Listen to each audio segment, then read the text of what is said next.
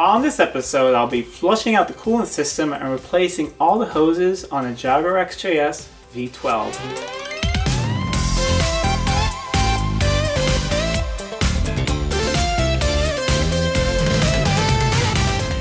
Welcome back to Living with a Classic, and if you're new to my channel, I hope you stick around and consider subscribing.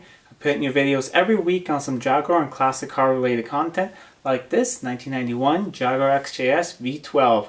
And it's time to replace the coolant in this car. It's been in there a few years and it's time to just flush it all out, and I thought I'd replace all the hoses when I'm at it. I'm not really sure when they were replaced last, but some of them are starting to look a little soft, and it's a lot better just to replace all the hoses than having one burst, and that will basically just total the engine for you, because one thing these cars cannot take is being overheated. But if everything is working well, the coolant system is good, you don't have any blockage in the radiator, and everything else is working as it should, these cars don't overheat. Yes, they run kind of hot sometimes, but they don't overheat. If you want to learn more about overheating, I already made a video about finding out and trusting your gauge, so I'll put a link to that up above and down below so you can check that out if you haven't already. So in this video I'm going to be replacing the coolant, and we're going to go through all the hoses like I said, and I'm going to completely flush out the system. If you look in your owner's manual, Jaguar recommends that when you replace the coolant, which they recommend that you do every 2 years, you empty out the coolant system, then you close up the system again, you fill up the whole coolant system with plain water, and you run the engine for 5 or 10 minutes, and you warm it up a little bit, and you empty that out, and then you put coolant in again. However, many of these cars sit around for a long time, and I mean they're old, they're 30-40 years old, so there could be a lot of debris and dirt in these coolant systems. So it's really good to flush out the radiator, the block, and the heater core separately. That way you know where there is dirt, and also you won't move dirt from one place to another. So I'm going to show how you can easily do it with a garden hose. Just flush everything out. That way you can see that, well, maybe you have a really clean block, but your heater core is really dirty. So maybe you might consider getting a new heater core, or maybe you see that there's just so much dirt coming out of your radiator that you start considering, well, maybe I should get a new radiator. But I'll show you that later in this video. I will try to do everything in detail like I normally do, so this will probably be split up in 2 videos because it's kind of a big job replacing all the coolant hoses on the V12. There's a lot of them, it's a lot of tight space, and also flushing everything out, and also takes time when I try to explain everything.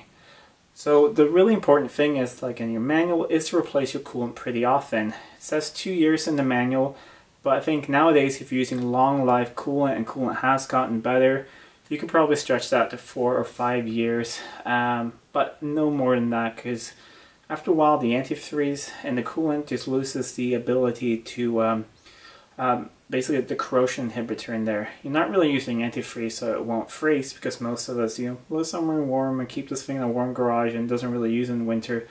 But the good thing is, I mean, if you use antifreeze then it won't freeze, but you need to use in warm climates as well because of the corrosion inhibitors. You don't want any of those delicate parts inside of this completely aluminum engine to corrode, and then you'll have a lot of problems. Let's head on over to the car and we'll start draining out the coolant, and then I'll show you which hoses you need to remove, and then we'll just start flushing everything.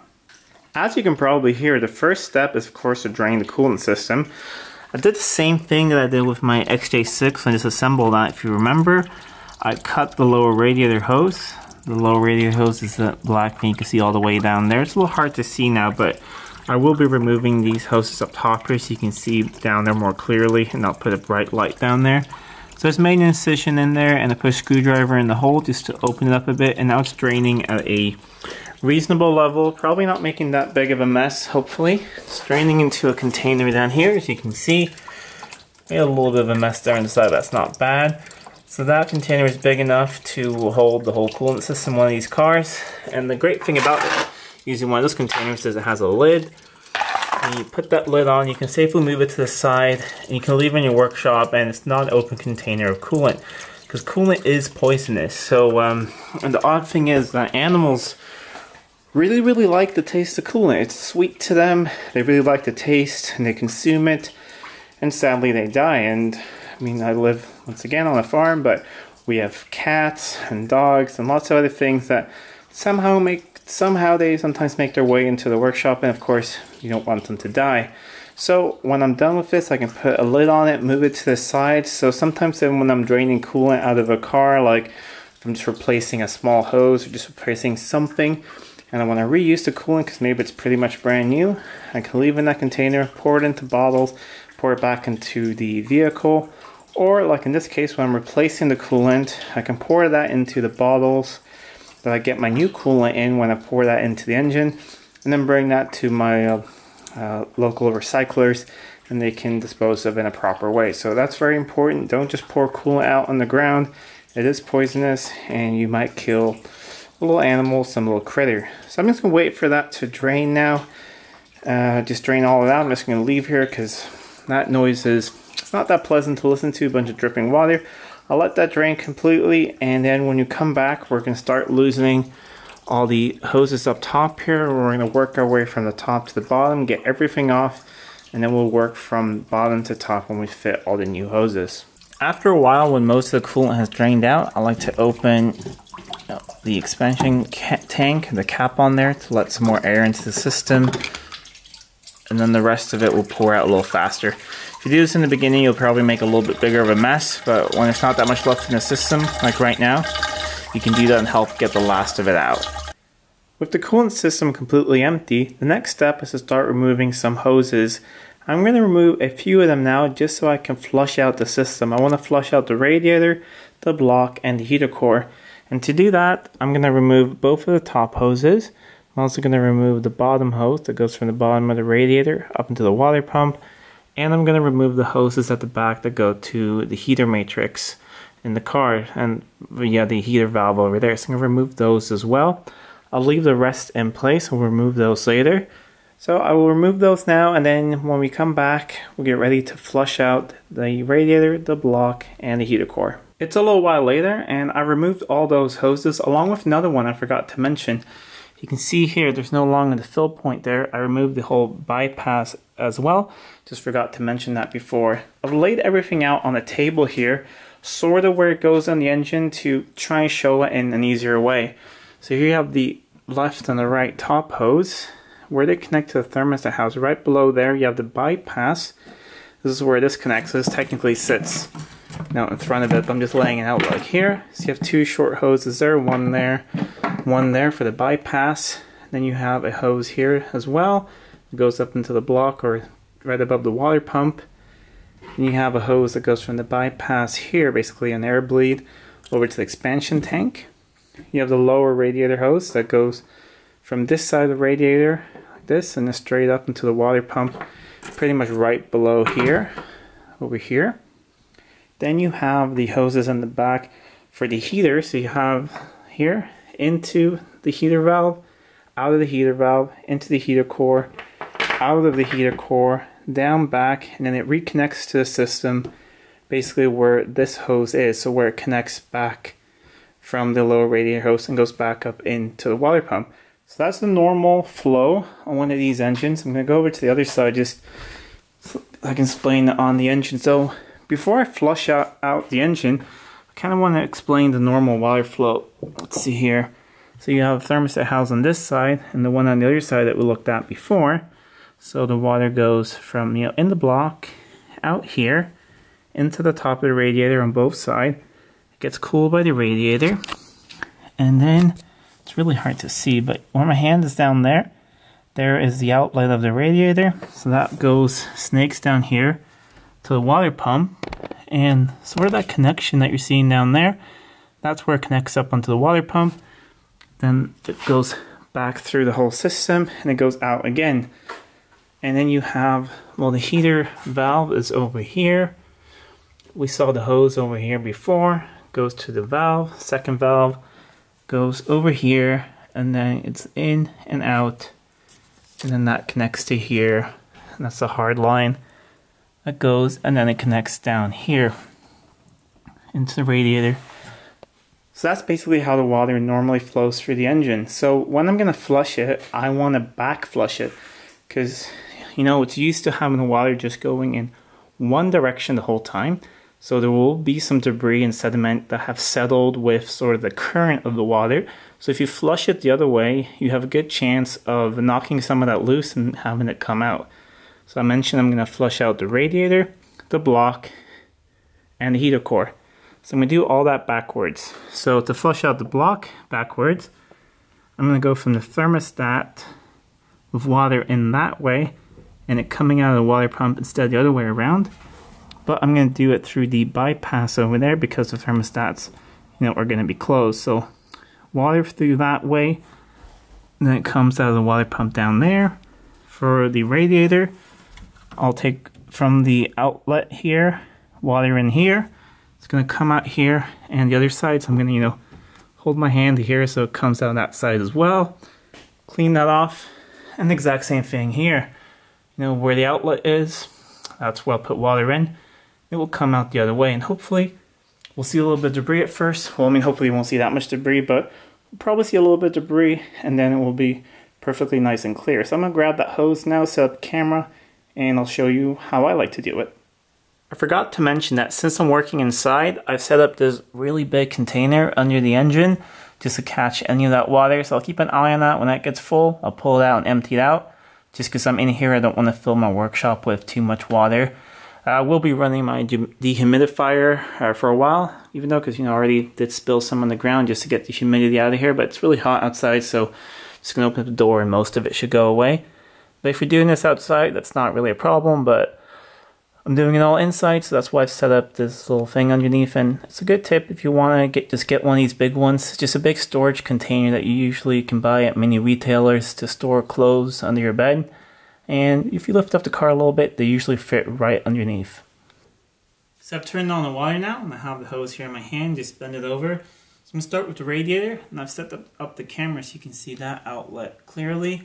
Don't really want to have the water too close to the camera, but I'm going to try and film this as best as I can. So I'll put the hose into where the bottom hose of the radiator usually goes. And put my hand over there because it is, lots of it probably going to pour out. And then I'll put my hand over this one to get it to go out the other side of the radiator. So let's see how well that goes.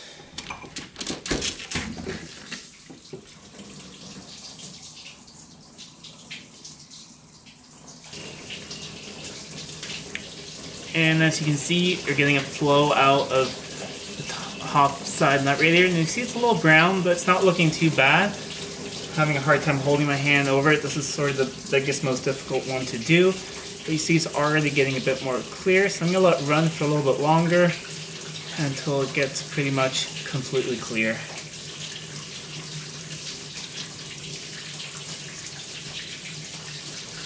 And I'm going to alternate sides a bit, so I'll let go on this side, let it pour out here as well. And put my hand over that side.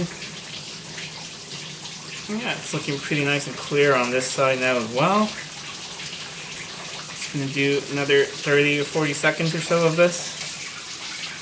And now that's looking really nice and clear, so I'll turn off the water and see how much is in my container, if it's already full. Let's have a look.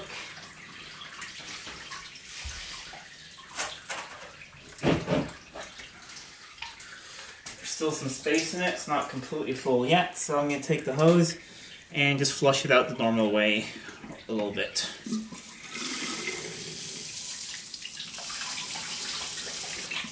And then we'll do this side as well.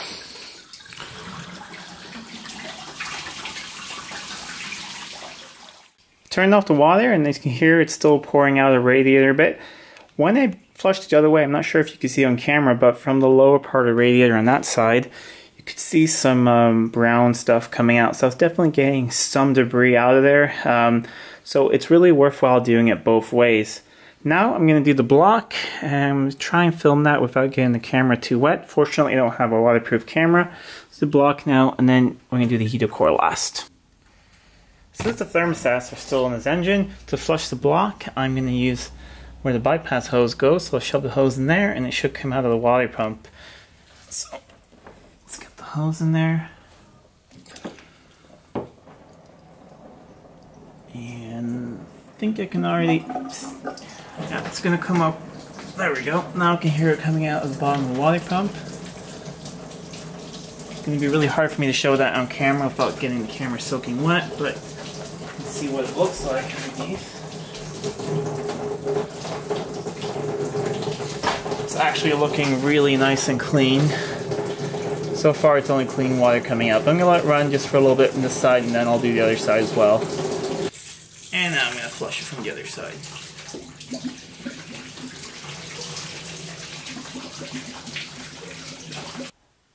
Last but not least, I'm going to flush out the heater core. The inlet is at the bottom and the outlet is at the top normally, so I'm going to flush it backwards. So I'll flush it from the top to the bottom. I've set up an extra light here so you guys can hopefully see. It's really tight down there, and once again I'm going to try not to get any water on my camera, but let's see. And also try and get the least amount of water in the engine bay. And there's a little bit of debris coming out there. It's not bad. And as you can see down there, hopefully you can see that you get a nice clear stream of water, so there's no debris in the heater core, which is really good news. Now I'm happy that everything is nice and clean inside. The radiator, the block, and the heater core have been fully flushed.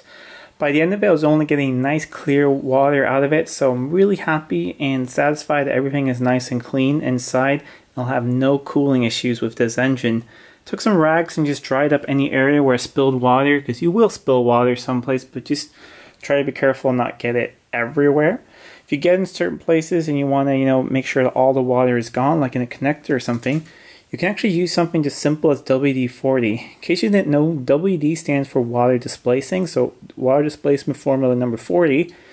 This was actually invented in the 50s for I believe the Atlas cruise missiles, to use as a coating between the fuel tanks, just to not get corrosion in there, and they use it in some of the electrical connections as well. So next time you're using this spray, just think of that it's actually meant for top secret nuclear missiles. So that's kind of cool.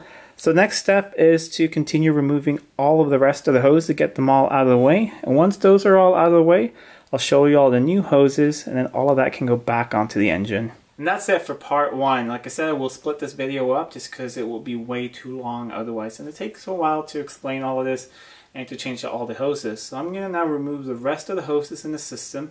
Then I'll lay them all out on the table again, and I'll lay all the new hoses next to them so you can see which ones goes where. That's something I really recommend. It's really easy to compare the old ones to the new ones, where everything goes. There's a lot of bends and angles, and they're all kind of funky looking weird hoses. But if you haven't done it before, it's really easy. Just take one hose off at a time and have a look at it and make sure that you have a new one that will fit back in the same place. So if you like this video, please give it a thumbs up, leave a comment down below, and if you aren't subscribed to the channel and you really want to see the next video or other videos, then hit the subscribe button and hit the bell notification, and you will be notified whenever I upload a new video, which is twice a week. So until next time, I'm Adam, and this was Living with a Classic. I'll see you soon.